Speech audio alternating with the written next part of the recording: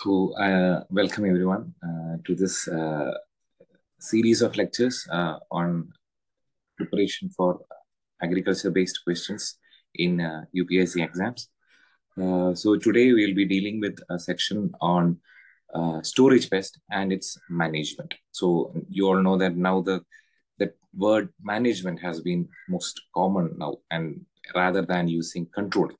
Okay, so considering the different factors that affect the post-harvest losses. So when we are considering the output or grain yield that India has achieved through various revolutions.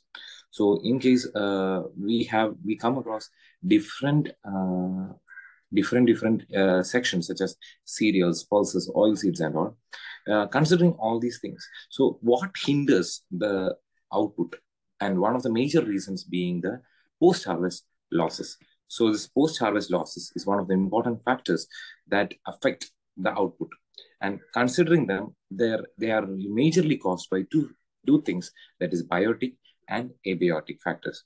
So when we are seeing these biotic factors and abiotic factors, so biotic factors, it will include insects, molds, and other bioagents, whereas the abiotic factors will include moisture content, temperature, humidity, and spillage.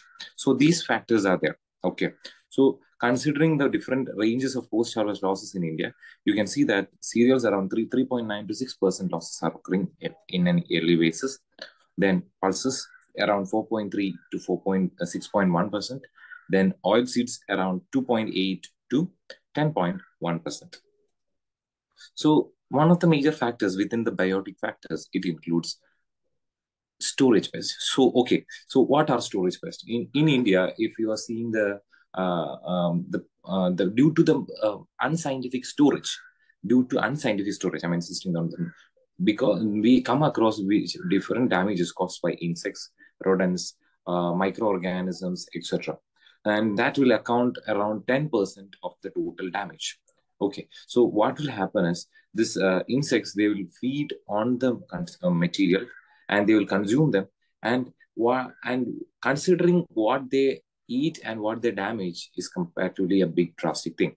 So if you see a rodent, it only consumes a very minimum part of the grain storage or very grain amount of the grains, but if you consider the losses that it makes by making it unfit for human consumption by its excreta as well as urine, is much more than how much it eats up. Okay, so that is one of the major reasons. So storage pest, it comes under three main orders, that is Coleoptera, Lepidoptera, and Socotra. So in case of storage pests, they are classified into two categories, in which they are classified as primary storage insect, primary storage pest, which includes internal as well as external feeders. Then comes the secondary storage pest. Okay, so here you come across, this is one of the secondary pests, that is the Oryzophilus suramensis. It is also called as saw-toothed grain beetle. Okay, so considering the different, once we'll start with the primary storage pest. So this comes under the first section, that is the primary. Primary means those insects which only consumes the sound grains as are primary storage insects. Okay, so they only feed on those primary or the sound grains which are not at all damaged or not at all even it's not at all in any powdered form. It's in a whole grain form. Okay, so in case of primary storage pest, you come across certain insects consisting of both internal as well as external feeders.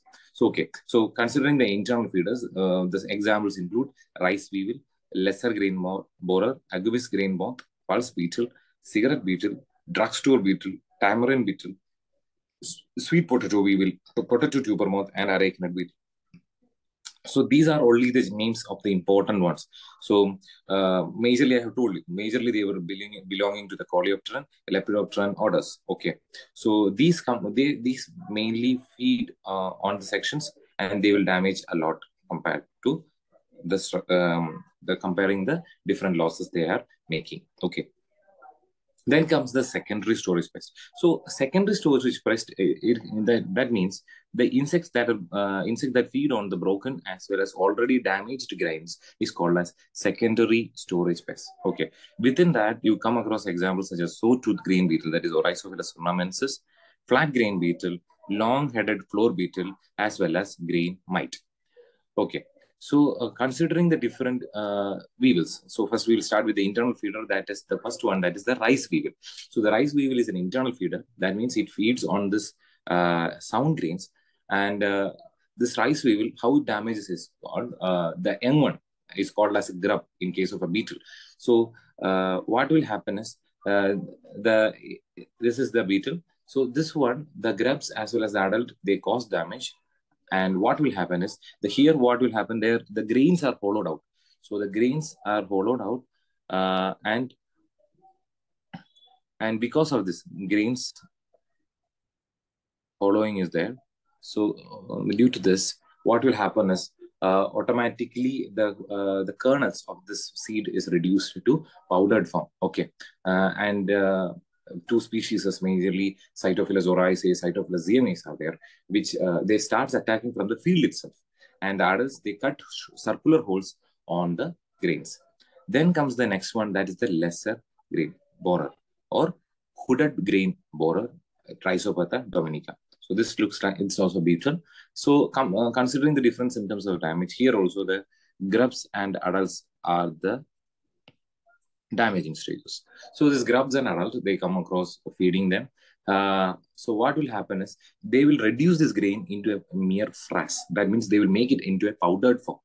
So the grubs eat away into the grain and feed on the grain dust and are capable of attacking grain externally. So they are just feeding inside. They will bore inside and inside like they move across. Okay. Then the next one, that is the Agumous grain moth. So this one, it comes under the Gelichidae family. This is a lepidopteran pest. Here also it is feeding on the internally within the when you consider the grain. Then comes pulse